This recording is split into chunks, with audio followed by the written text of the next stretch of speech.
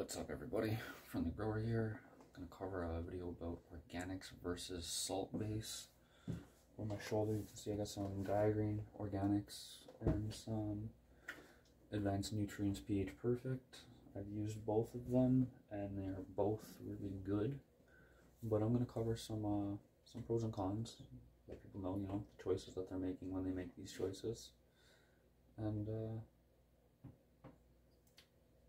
on to it.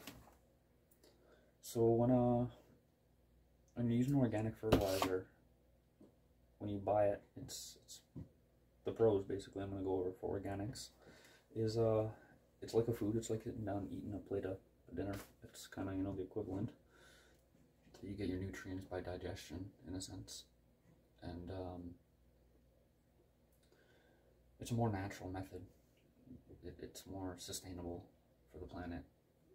It's the way that Mother Nature kind of does things in a very complex way.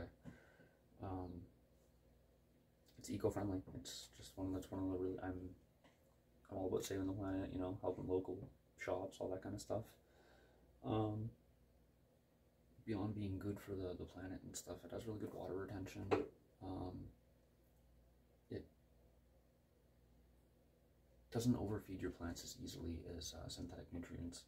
Like you have a little more leeway with feeding, but also having good biodiversity and microbiology in your soil can help. You can use less organic nutrients because the biodiversity and the bioorganisms in your soil, they will actually break down the nutrients more and make it more available to the plant.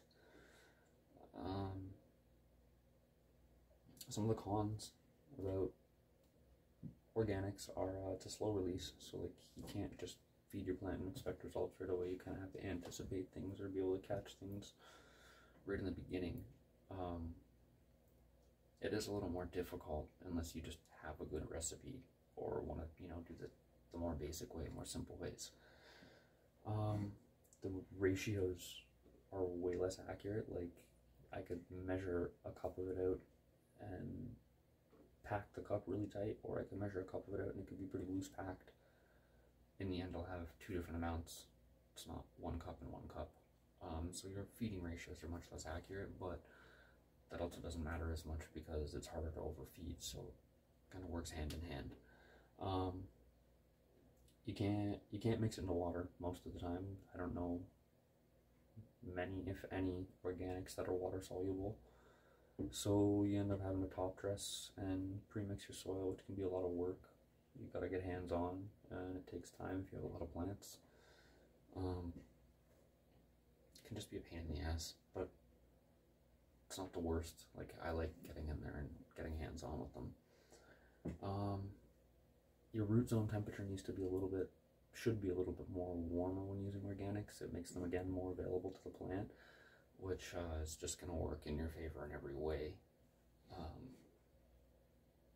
You're going to have to use less. You have less chances of, burning your plant and overfeeding it in the end. It might actually just not be picking up the nutrients that could be in the soil, but its ability to be feeding on them could be inhibited by something else. Again, when you use organics, you're feeding the soil feeds the plant. When you use synthetics or salt base, it's kind of like force feeding the plant. It goes directly to it. You have less to worry about and less to think about, and still get good results. Now on to the salt based. So some of the things that I really liked about them was they're fast acting. Like you could get almost instant, well not almost, but damn near instant results. If I had like a nitrogen deficiency and I fed my plant, 2 days later at most, I'm going to see some better health and turnaround because of it. They're accurate and really specific. Every dosage, as long as you're shaking your bottles properly, it's pretty well going to be the same thing. 1 ml is 1 ml. You can't overpack it or underpack it, or you don't have to worry about that kind of stuff with the synthetics. They're easy to apply to big and small crops, so like I could take one pot and mix up my necessary amount of water and water it, or I could fill up an irrigation system and have hundreds or thousands of plants even all one system that get watered. And that can be really convenient. It can save you a lot of time, but then measuring out each nutrient can be a pain in the ass. Synthetics were designed specifically, remember, they're not organic, they're not natural, they were designed, and they were designed with high value crops in mind, things that people are going to be keeping and using and put value on, to sum it up. But cannabis is in there, so these nutrients are basically designed for cannabis and plants like cannabis. They interact with it very well, and they just do pretty well exactly what you want. But the downside of the synthetics is it depletes your soil nutrition. So like if everybody in the world, all the farmers and everything, if we all switched to synthetic nutrients, our soil would overall, it would die in the end. We would lose our microbiology and biodiversity in the soil, and a lot of bacteria would die, good bacteria would die. There's a lot of benefits that are beyond us and our plants to using organics, and that's kind of one of the reasons that I like them.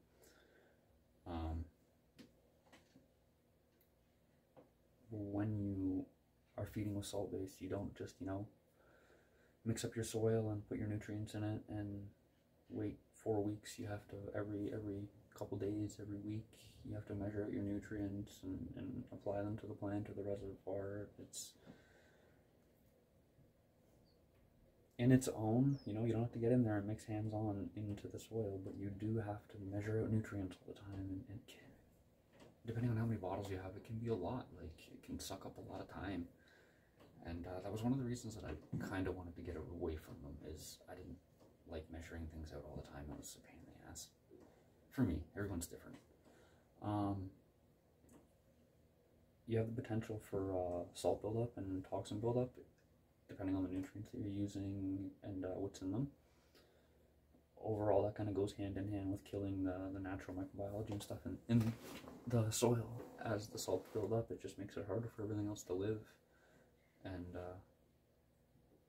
in the end, it just kind of kills your soil, makes it no good. You can do things to get the salts out of the soil, but it's almost more cost effective and time effective to just use a new soil.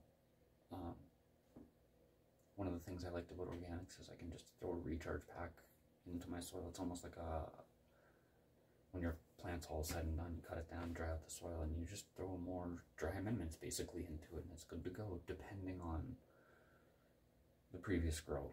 Maybe you had some deficiencies and you need to add a little bit of extra something. Those things kind of play in, but it's not super complicated, I don't think.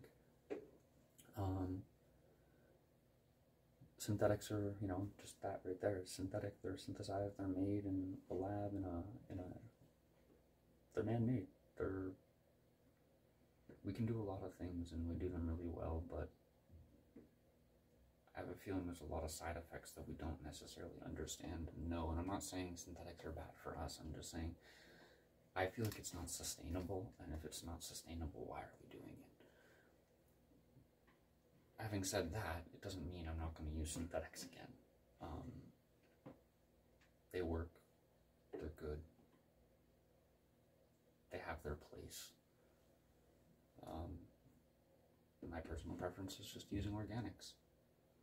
So, going over the organics again, I have a power bloom here by Gaia. I could go and I could buy this power bloom, or I could get the individual ingredients that are in this, and I could make up my own custom power bloom, and that's kind of the route that I like. It's more of tuned feeding for your plant, depending on what strain you're growing, depending on what results you want, and what problems you have. Like, in here we have bone meal, mineralized phosphate, fish bone, rock phosphate, mine potassium sulfate, glacial rock dust, insect frass, feather meal, basalt, rock dust, kelp meal, humic acid, gypsum, green sand, blood meal. You can get all those from Gaia and you can make your own. And that's basically what I'm starting to do with my power bloom. If that sounds like a lot, it's not really, because when you're using the synthetics, you can see I have 3 different bottles here. this comes in a 3-part solution, and this is your beginner level, this is your novice or entry level feeding. You have to use all 3 of these bottles in different amounts depending on the stage of your plant. Same thing that you'd be doing with this, just it's organic, it's different. If I was to go and buy all these different ones and mix my own, that would be like using the more intermediate or expert level of these. You can add bottles to these that are beyond these 3 ones, and they contain different things. It's a lot of different things, and they're going to make your plant grow better. It's going to give you more, but you're going to have to understand more about it. It's less basic, it's less novice.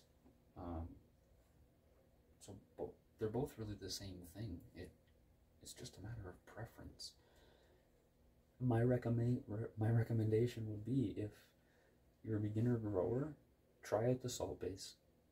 Try out specifically this pH perfect. You don't have to worry about pH in your water almost at all. Like, while using it, I never had a pH problem, and that's nice.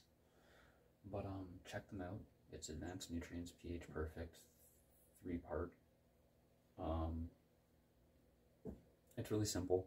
It did well. I was happy with it. And after you get a couple grows in, you kind of understand what the feeding does, because feeding is, it's not such a simple thing. The plant wants certain things at certain times and does certain things because it wants certain things. It's complex. So once you get a basic understanding of, you know, what's in these and when you're giving them and what it's giving to your plant, you could move on to something more organic or something a little more complex if you wanted to add to these bottles and get the more extensive line of it. But just know that there's a difference between the 2 of them, and there's a difference between using the pre-made mixtures, the base mixtures, and the entry-level nutrients. There is more out there. Don't think that you're limited. But don't buy the cheap stuff. It's never good in my experience. But anyways, that's my little tutorial and coverage on organics versus synthetics. There's not a better one. 2 plus 2 is 4, and 5 minus 1 is 4. It's the same thing, really. But if you're not yet, like, subscribe, share, all that kind of stuff. Help me grow. Join us on Facebook at the Friendly Growers Club.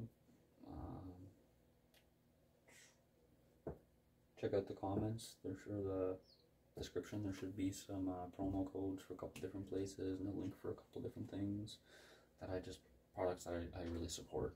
I make nothing from this. I do it to help people get good knowledge and good products. But see you in this video, so I'll catch you guys in the next one. Peace out.